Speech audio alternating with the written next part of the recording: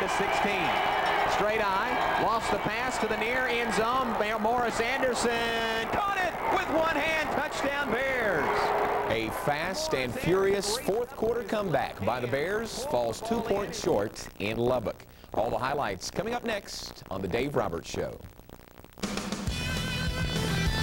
The Dave Roberts Show, brought to you by the Dr. Pepper Bottling Company of Texas and Dr. Pepper, the official soft drink of Baylor University.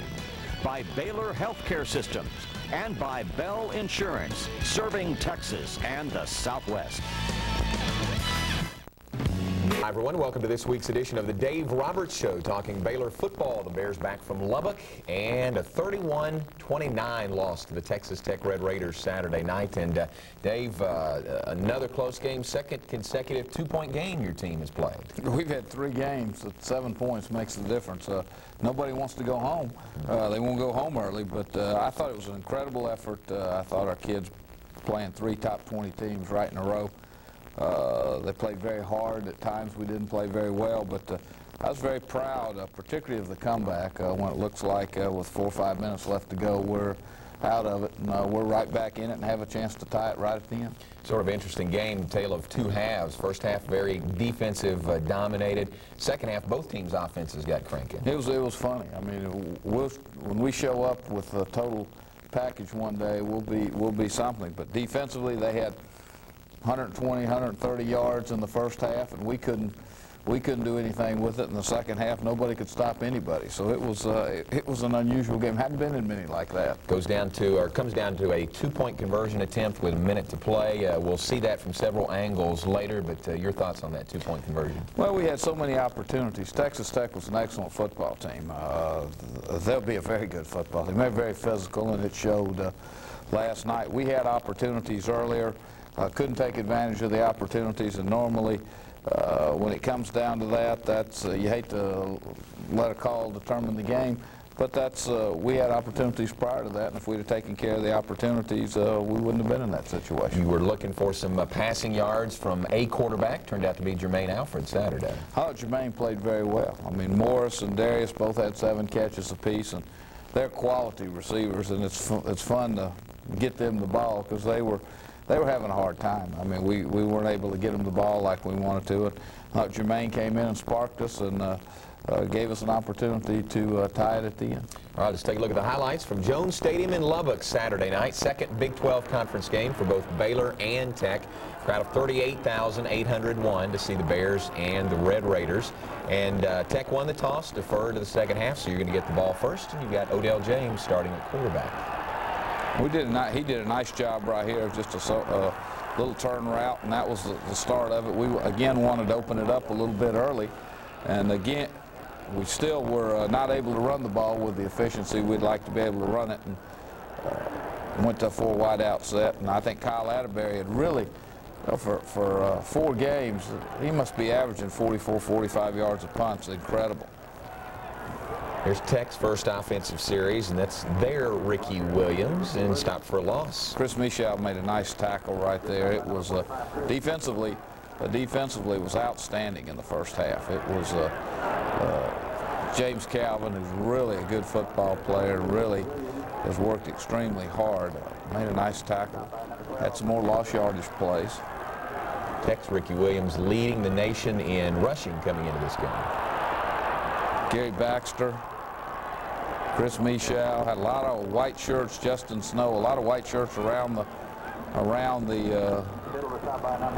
pile. I thought defensively in the first half looked like the Baylor defense we've seen in the first 3 games. Billy Starnes, the newcomer, was in on that. Forces a field goal attempt. 49-yarder is no good by Tech, so we're scoreless at this point. And this is now, well, you can see the clock, 6:50 in the first quarter. Ricky Williams going to get the carry again here. And Gary Baxter played, he's played for a sophomore extremely well for 4 games. Very proud of Gary Baxter. Switch directions, new quarterback in for Tech. It's nice to see Rodney Smith. Rodney, second in our team in tackles last year, and is really right here a Waco native, and really has played very, very well. And he threw a little crossing route, got the ball down. Morris made a nice catch and really a good run after the catch. I really appreciate the folks coming to Lubbock. We had a great crowd. A swing pass to Overstreet, and he is, well, it's ruled a fumble there. The officials talk about it and end up giving Tech the ball. That was a close play. That was, defense came right back in and played well. Jason Larry from Amarillo, right near Lubbock, made a nice play. Our defensive kids, we don't have quite the numbers we need yet, but gosh, they play hard and play exciting. And again, there's Dwight Johnson, another young man from Waco who's really played great last week and really has had an outstanding 4 games. I think that's your 9th. Well, here's the block punt. Isn't that incredible? 3 games in a row. 3 games in a row, and the defense and the punt, gosh, the punt block team, that's an incredible effort. Gives you good field position. Odell James still at quarterback. Hits Morris Anderson. Morris played very, very well. And right here, nice job. Matt did a great job of kicking the field goal, but we've had 2 opportunities inside the 20. Got 1 field goal, and that's where we really need to improve. Tech comes back, really their first big play of the first half, hit their tight end Alleman, who rumbles for 41 yards. They ran that naked bootleg 3 or 4 times with a great deal of success. Quarterback broke contain, came right back with it, and the quarterback ran, and he had a lot of running yards. And a lot of it was on that 1 play, and we've got to work hard to improve that. Tech moves it down, a 13-play drive, 80 yards. Quarterback Peters goes in for the touchdown. And it's 7-3 at this point. See the clock, 1:40 in the first half, Tech on top. Good hard hit and strip there, and Michaud comes up with the ball. I thought that was a great play by the defense, and you know, we've created some turnovers, and that's what we're trying to do. We're playing very, very hard, and sometimes not well, and sometimes very well. And we had some defenses giving the offense some opportunities. And first half, we just have to take care of the opportunities. You don't have many of them, and when you have them, you've got to be able to do something with it, and that's where we really need to improve. A couple of takeaways there in the first half. The Rodney Smith interception, and then that fumble recovery right there. That's right, and the block punt. I mean, right. What happens is you have to be able to score points when you have those opportunities, and that's what we've got to do to improve this week. You were not real pleased about your offense in the first half. Well, we had 75 yards, and I'm not used to, you know, it's hard. We've been struggling and struggling and struggling, and we needed a spark. And it's no one person. It's a combination. We can't run the football like we'd like. You have 35 yards rushing in the first half. Texas Tech's a very, very good football team, but we still, 35 yards rushing is not a lot of yards rushing, and so we've been struggling, and hopefully maybe the spark in the second half will help us get going for the rest of the year. All right, 7-3, Tech on top at halftime. Plenty of sparks and fireworks coming up in the second half, but when we return, our Where Are They Now segment presented by Vartec Telecom. Offensively. Well, we thought our defense had played really well. We had opportunities to score and didn't take advantage of them, and so we need a spark. And gosh, if you like defense, you were there the first half, and you like offense, you were there the second half. So I think people got their money's worth. Goes down to the final minute also. Let's take a look at the highlights from the second half. Red Raiders come out and score first and make it 10-3. The Golden Wave Band made the trip to Lubbock, which is no small trip on buses all the way. Our band's incredible. I really appreciate them very much. This is a nice pass from Odell to Darius. We tried to open it up a little bit in the second half. We threw a play-action pass and came right back and tried to go to a fade route in the end zone. Got an interference call. That was a nice throw. So on the penalty, you get the ball at the 2-yard line and knocking on the door to tie this game up. Elijah Perkins has really made a nice run here. He's a good back and good effort to get in the end zone. Nice block by Darrell Bush, and I'm really happy for Elijah. Good blocking by Scott Childress and Andrew O'Brody. We've got a nice surge there. It was nice. Get us in the end zone. Ties the game at 10-10 at that point. First rushing touchdown scored on Tech this year. Red Raiders come back quick. Great grab. Yeah, sure was. Great catch. They had some incredible weapons, and they're very athletic. And Texas Tech, they got a good football team. Coach Dykes does, and he does a nice job. Came right back, and Donnie Hart, I think he's an incredible player. Big-time players make big plays, and he made a big play right there, and that was a nice play by them. We were in good position. 38 yards, makes it 17-10 Tech. Came right back, trying to go to 4 wides and move it around a little bit. And we weren't able to run the football, so we felt like at that point the best opportunity to give us a chance to win was to spark it and try to move the sets around. Well, this is a great catch by Morris. I thought that was really well done. Nice throw, just a bend route to the outside. And again, when you kick field goals, you fall apart somewhere, and that's what we've got to be able to improve on. We've got to be able to score when we have the opportunities, because that makes the difference. 17-13 the score now. Here's a good return for Tech. The scoring barrage begins. This is a 2-play drive by the Red Raiders. They get one pass for 30 yards, then Ricky Williams takes it the rest of the way. I'll tell you, we had him bottled up in the first half. I think he had 80 or 90 yards, and all of a sudden he has 159 yards. He's an incredible player. Their offensive line was huge, and I think wore on us in the second half. But Ricky Williams, he gained a lot of yards in the second half. But he's a great player. Oh, was this a great throw and catch? Jermaine had a great throw, just put it perfect, and Morris was in great position and made a great catch. And obviously, I was very happy to see that. 41 yards on that one, gets you out from your own 10-yard line. And he broke down in protection here, and Jermaine really did a nice job of coming out, scrambling, and that was just incredible.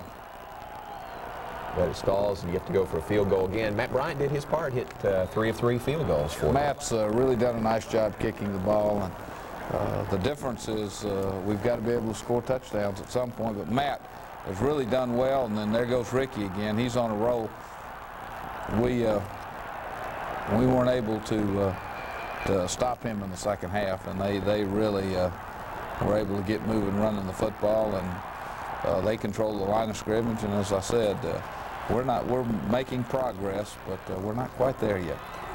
So Red Raiders go up 31-16. You saw the time on the clock, and then 2 nice drives back to back. That was a great catch, great throw. I mean, it couldn't be any better. Connor Simpkins made a great catch, and it's good to have him back. You know, he played the first game, but missed preseason with his hand, and made a big-time catch here. I got to go to Darius Thompson, who makes an equally great catch. Ran a corner route, and Darius went up, and wow, that's impressive. What a catch. Don't see many like that. This is a drive. Jermaine was 6 for 6 passing on this scoring drive. I guess he did a great job. This is, again, a one-handed catch by Morris Anderson. And 4:47 to play now, and you got that score. This is a great grab all the way. I mean, 3 great catches on this drive. I think the receivers came out to the sidelines to just throw it to us. We'll catch it, and that's exactly what they did. All right, so now it's 31-23, less than 5 minutes to go. Momentum changes in the defense. There's some spark there. There's hope, and it's exciting. All of a sudden, we come back and start playing again. And momentum's a funny word. Stop Ricky Williams, a couple of carries there. McKinley Bowie on the tackle. McKinley is a sophomore, has played very, very well. Now you get the ball back. Very good player. It's Darius Thompson again. Well, Darius came up big. Caught seven passes. Morris caught 7, and I guess that's probably career highs for both of them. I'm delighted for them because they've worked so hard, particularly at blocking. And there's Morris on a crossing route. It's tremendous effort. Jermaine, on these 2 drives, at one point connected on 10 straight passes. I'll tell you, that's nice. We had got our passing game going yesterday in the second half. That's a nice job. Dumped it to Anthony Overstreet, and he got it down to the 3-yard line. Time's running short here, about 2 minutes to go. Okay, 1:14 to go at the 3. It's a nice run by Darrell Bush. We thought we'd catch him blitzing on the outside and slip the draw underneath, and that was really, he broke a tackle, broke another tackle. Really outstanding play by him. All right, here's the 2-point conversion attempt. It's 31-29 now. Pass from Jermaine Nice play to Darius Thompson. Official signals it good in the end zone. Really a nice play. We ran a little crossing route, and it was a nice throw. Great throw by Jermaine. Really a great catch by Darius, keeping his feet in bounds, and that's what we told our football team. Let's get it down to the last 4 minutes and have a chance to win or tie it, and that's to win, but that gave us an opportunity to tie. Back upfield there, you saw the referee wave it off. Their ruling, did you talk to them? No. Did you get an explanation after that? No. Okay, their ruling was Jermaine had stepped out of bounds before he made the completion to Darius. Well, you know, like I've said after the game, people asked me that. I said we had opportunities prior to that. We kicked field goals and didn't score touchdowns, and then we didn't stop Ricky Williams and the quarterback in the second half, so you hate it to come down, but Texas Tech was an excellent football team.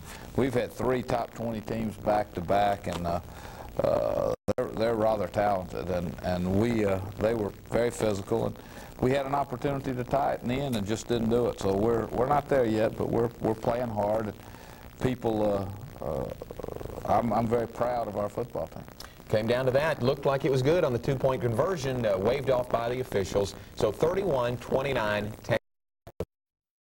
Kansas in Waco. First of 2 straight home games for the Bears. We'll look ahead when we come back.